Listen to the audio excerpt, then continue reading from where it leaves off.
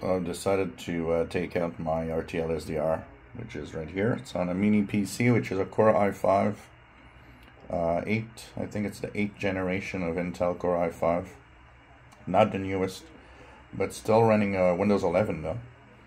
So haven't used the RTL-SDR V3 in a long time, and be aware if you buy one on the line, make sure you check it out from the official RTL-SDR blog, because there's a lot of fakes.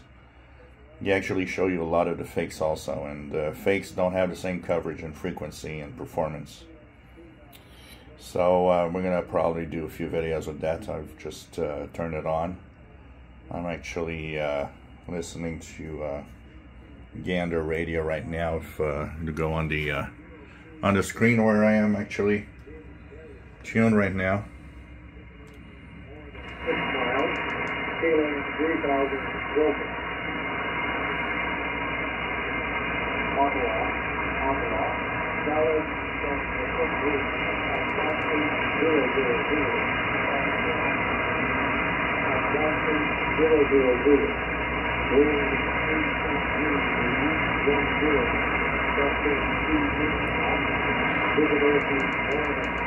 So we're going to play with that today and have fun rediscovering it. One of the first things I notice is all the images that pop up here and there on the HF bands, which is part of that unfortunate, it's low priced, so it has flaws, but it's still sensitive and receives well in general. I'm going to use it with different software. I'm going to try, right now I'm using the SDR console V3, but I'm going to try it with different other software also and see how well it goes. But it receives as definite, and if you are listening to shortwave, I think as an entry level, even though you have to tweak and understand how to tweak it, install the proper drivers, for the price, you're getting something that works, and compared to a lot of other cheap SDRs.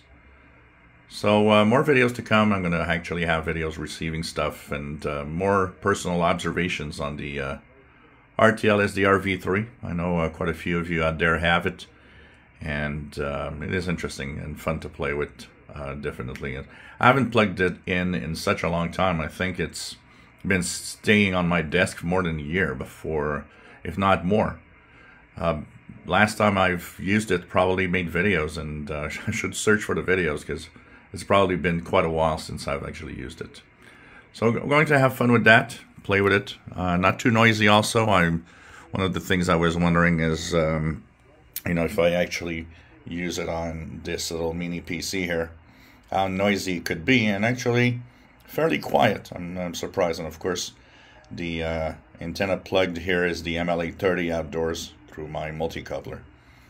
So, and I'm going to compare it. I'm going to actually have reception on the Airspy and on the RTL-SDR and compare the reception and the receive on both. I think you guys are going to have probably find that interesting to see the observations I get from it, and and compare, see how well one against the other are. Hope you enjoyed the videos. If you do, please subscribe, give us thumbs up.